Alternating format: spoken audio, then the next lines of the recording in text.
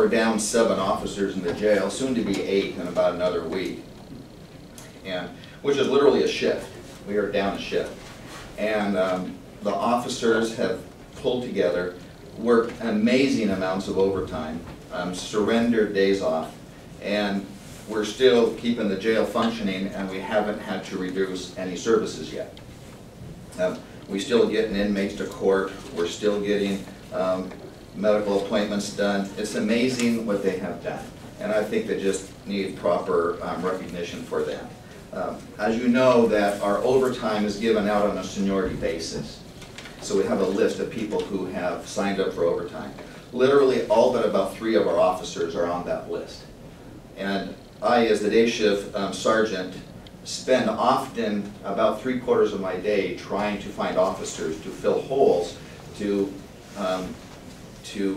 meet the requirements of those who are missing. And I have never had to extinguish that list yet. People have volunteered to work that overtime, and people are pulling together, and they are making the jail run. If they didn't do that, if they finally said, I have enough, I'm tired, I want a life, I don't know what we would do. But they have literally pulled together, made incredible sacrifices. Some of them are working 80+ hours a week on a regular basis for weeks on end. And we know that to get an officer online where they can actually be useful and count as an officer, it takes about 6 months. So they all know that this situation is going to be out there for another 6 months.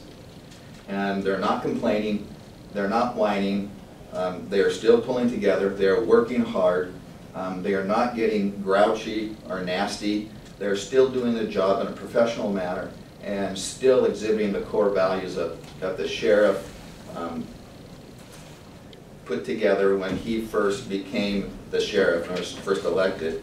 And they have done a tremendous job, and I just want you and the citizens of Mason County just to recognize the amount of hours they have worked, the professionalism that they have exhibited, and just the deep personal sacrifices they've been willing to make for this county.